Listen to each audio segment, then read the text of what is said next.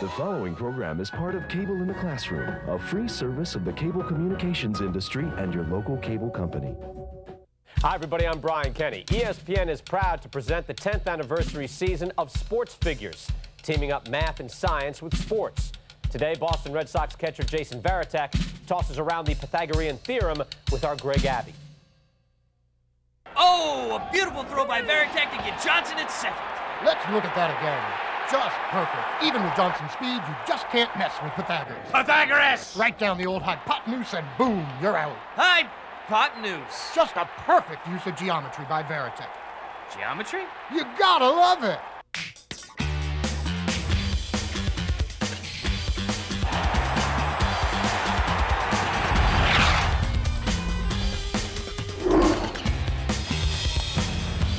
SportsFigures, put your brain in the game. It's not unusual for a runner to steal second, right?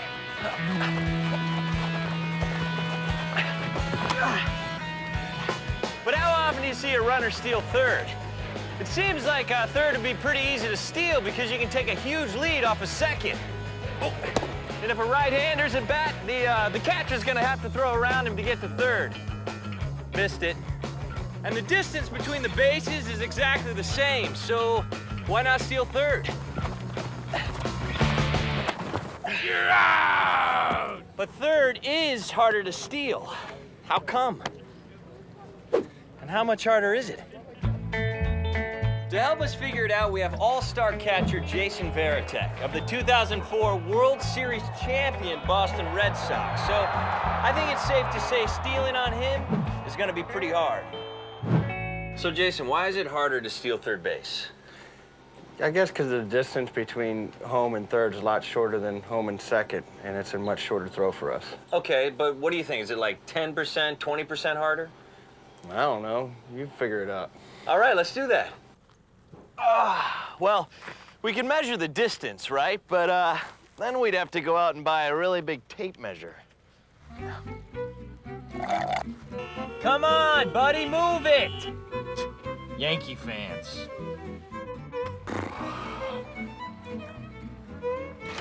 $67.99. How much? $67.99. For a tape measure? Then you'd have to find a baseball field. Oh. Then you have to try and measure it.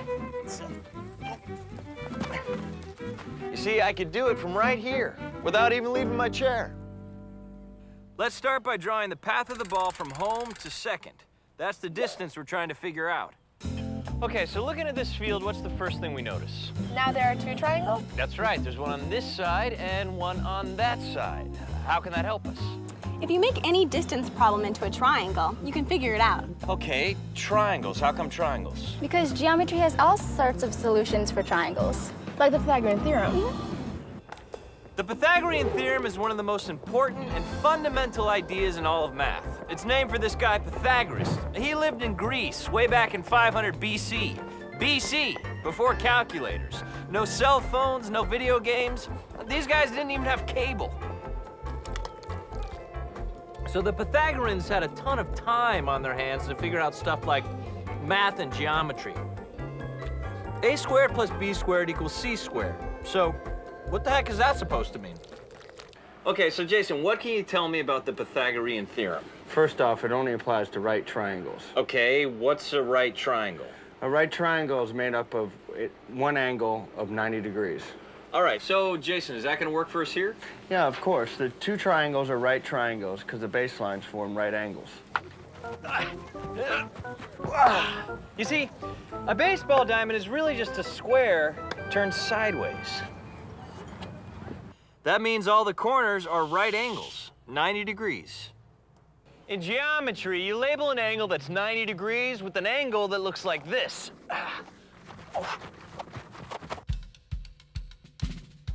In any right triangle, the leg opposite the right angle is the longest, and it has a name, the hypotenuse. The other two sides are called legs. The legs get labeled A and B, and it doesn't matter which is which, but the hypotenuse is always labeled C. Hypotenuse C, hypotenuse C, hypotenuse C, Why call it hypotenuse? Must have something to do with some Greek thing. Hypotenuse. You can see a squared plus b squared equals c squared like this. Go ahead, guys.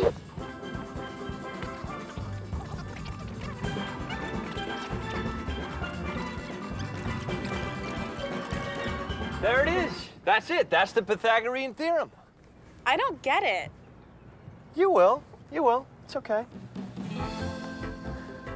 Pythagoras stated a relationship between the legs of a right triangle. That means the lengths of two sides of the triangle will tell us the length of the third. The path of the ball is C, the hypotenuse, and the other legs are A and B. Now, we know a baseball field is 90 feet from home plate to first base and another 90 feet from first to second, so we know A and B. Just do the math. A squared is 90 times 90, 8,100, and the same for B squared, 8,100. Add them and we get 16,200 equals C squared. 16,200 equals C squared, so we need to find the square root of that number. The symbol for square root is called a radical sign, and it looks like this. So now our equation is the square root of 16,200 equals C. So can you tell me the square root of 4? Sure I can, it's 2. Sir, could you tell me the square root of 25? That would be 5. Ma'am, could you tell me the square root of 9? 3. Very good. Sir, could you tell me the square root of 16? Be 4. Can you tell me the square root of 16,200? Sure I can. It's 2.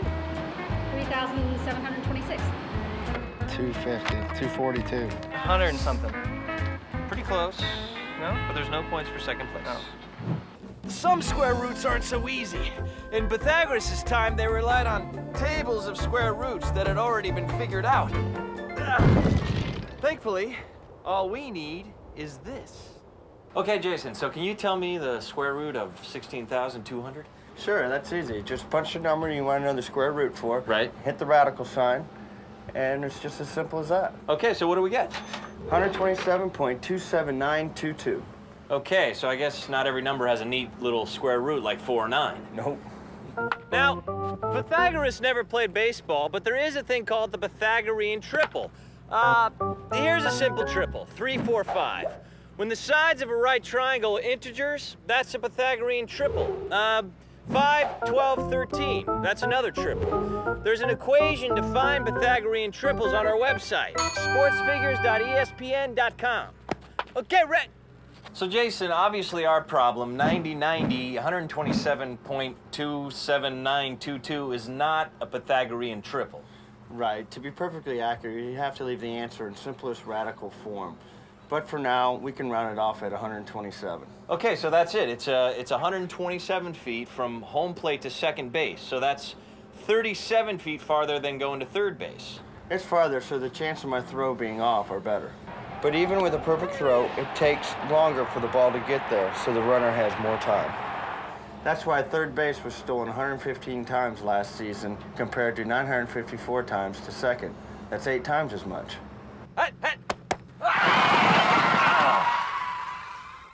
Okay, 37 feet. But could 37 feet really make that big a difference? So Jason, from home plate to second, how fast do you throw the ball? Well, we're not necessarily judged by, on miles per hour as much as we are on times. Okay, so if you had to put a miles per hour on it, what would you say? Somewhere around 80 miles an hour.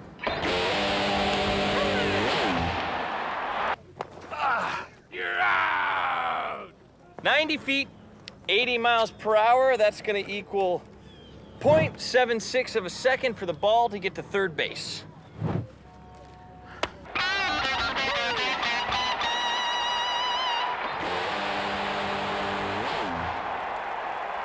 To reach second base, the ball takes 1.08 seconds. That's 0.32 seconds longer. Now, that might not seem like a lot of time, but look how many close calls there are in the major leagues.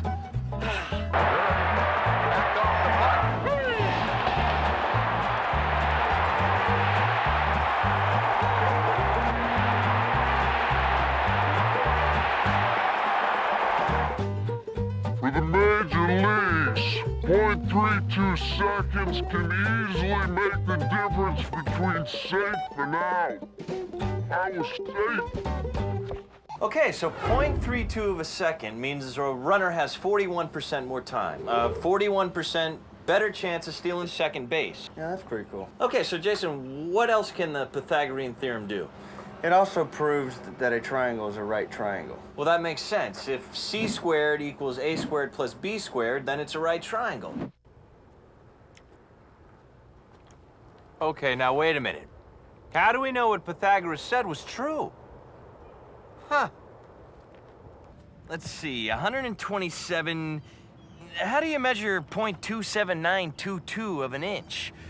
You can prove Pythagoras is right this way, but a theorem can also be proved using math. It's called a proof. Pythagoras' theorem was proved tons of different ways, like we did before. Let's say you wanted to buy grass to cover the infield here. It's a square, right? So to find the square area, you would just multiply 90 by 90 to get 8,100 square feet.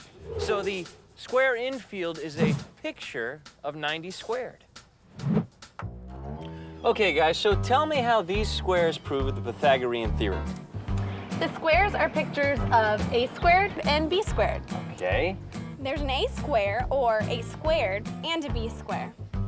If the a square and the b square can equal the c square, then Pythagoras was right. Okay, but Keon, how do we get a plus b? Just add the squares. Okay. Take the bigger square, b, Right. and add it to the c square. Now, wait a second. The a square is not going to fit. Well, you can take the a square and break it into smaller pieces to make the c square. Huh. But you guys, is that allowed, breaking it up like that? It's still the same area of a square, just rearranged. A squared and b squared do equal c squared. Proof. Pythagoras is right.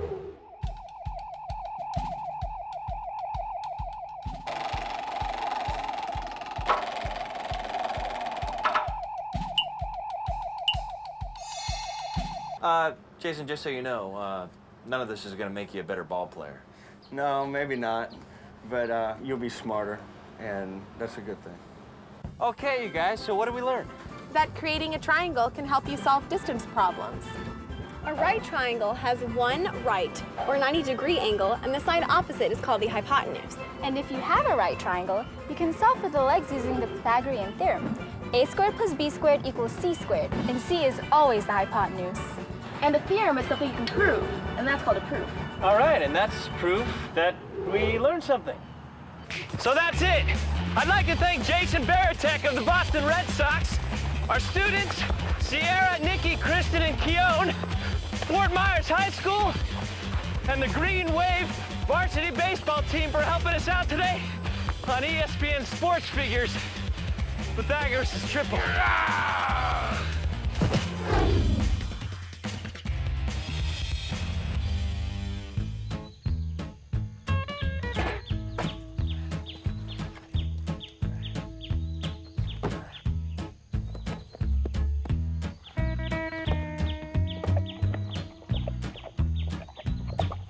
Are you going to the baseball game, sir?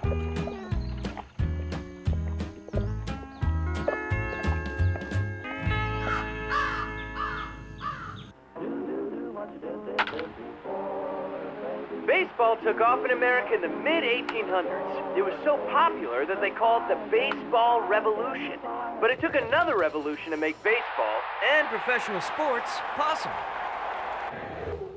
Before the 1800s, most Americans lived on farms. A town could be a day's ride away, so it made it a little hard to get crowds together. And people didn't have a lot of free time. Whew.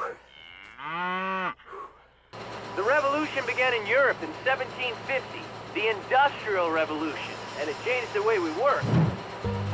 And the way we play. Jason, could you sign this for me? Just, oh yeah, that's good. Yeah, perfect, perfect, thanks. Mass production meant factories, and they needed a large labor force nearby. By 1860, half the U.S. population had moved to cities and towns. Baseball became the national pastime because people now had time to pass. And they lived close enough to get to the events. Events like baseball. In 1845, the New York Knickerbockers Baseball Club wrote down the rules of baseball. In 1865, when Manhattan played Brooklyn for the championship, 20,000 fans attended. It took the Industrial Revolution to create the Baseball Revolution. Play ball!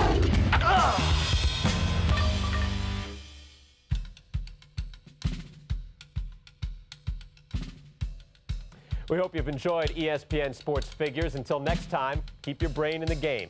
I'm Brian Kenny. Thanks for watching. ESPN Sports Figures is presented commercial-free for educators to tape and use in the classroom. For a free teacher's curriculum, to order the Sports Figures series, or if you have questions or comments, visit our website at sportsfigures.espn.com. You can also call 1-800-565-0452. This has been a presentation of ESPN, the worldwide leader in sports. Sports Figures. Put your brain in the game. The preceding program is part of Cable in the Classroom, a free service of the cable telecommunications industry and your local cable company.